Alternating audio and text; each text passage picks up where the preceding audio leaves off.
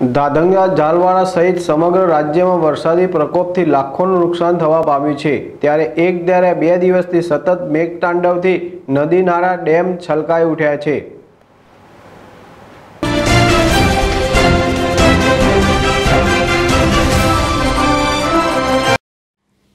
ધાંગધ્રા તાલુકાના વાવડી ગામે ગઈકાલે વરસાદી પાણીથી નદી ભરાઈ જતા આ નદી પાસેથી પસાર થયેલું ટ્રેક્ટર પલટી થયું હતું, જે ટ્રેક્ટરમાં 10 જેટલા લોકો નદીના વહેણની સાથે તણાયા હતા। આ તરફ નદીના પાણીના ફોર્સની સાથે નદીના મધ્યે તણાઈ ગયેલા 3 જેટલા લોકોને આશરો મળતા તેઓ વચ્ચે જ ફસાઈ ગયા હતા, જ્યારે અન્ય 7 જેટલા લોકો પાણીમાં ગરકાવ થતાં તેઓનો પત્તો લાગ્યો ન હતો।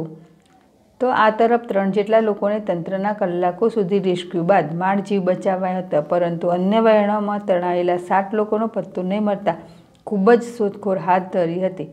કલાકોની શોધખોળ બાદ પાણી તણાઈ ગયેલા લોકો નહીં મળતા અંતે આજે સવારે નદીનું પાણી ઓસરાઈ જતાં સ્થાનિક તરવાઈઓની મદદથી 6 મૃતકોની લાશ મળી હતી અને એક વ્યક્તિ હજુ પણ લાપતા હોવાનું જાણવા મળ્યું છે।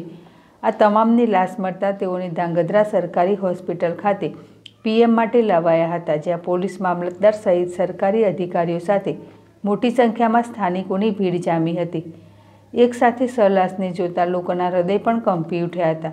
ત્યારે સ્થાનિકો દ્વારા આ તમામ મૃતકોના પરિવારજનોને સરકારી સહાય મળે તે માટેની માંગ પણ કરાઈ છે। ધર્મેશ રબારી, ZSTV, ધાંગધ્રા।